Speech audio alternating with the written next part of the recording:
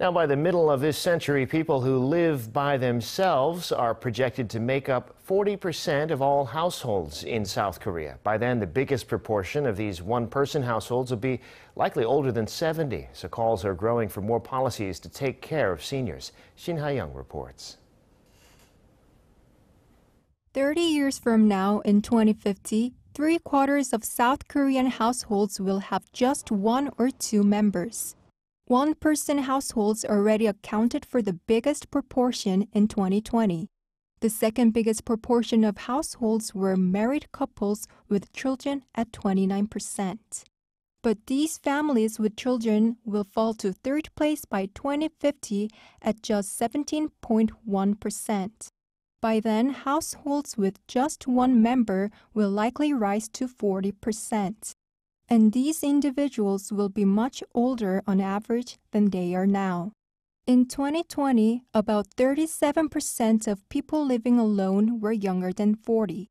But by 2050, the largest group of these will be older than 70. Compared to 2019, the number of unmarried people in single-member households has been increasing at a faster pace. Our estimates also reflect our society's rapid aging and low birth rate. Because more senior citizens are living alone, an expert says more needs to be done to address the issues of elderly poverty and dying alone. The biggest problems affecting South Korean seniors are the poverty and mortality rates. The number of seniors dying alone has been increasing rapidly. To solve these problems, we need to strengthen our social welfare policy and facilities so that we can take care of our seniors. Overall, the number of households in South Korea is likely to hit a peak in 2039 and then go down.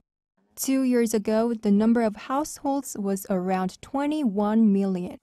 The figure is expected to hit almost 24 million by the peak, but will fall to around 23 million in 2050, along with an overall drop in the population.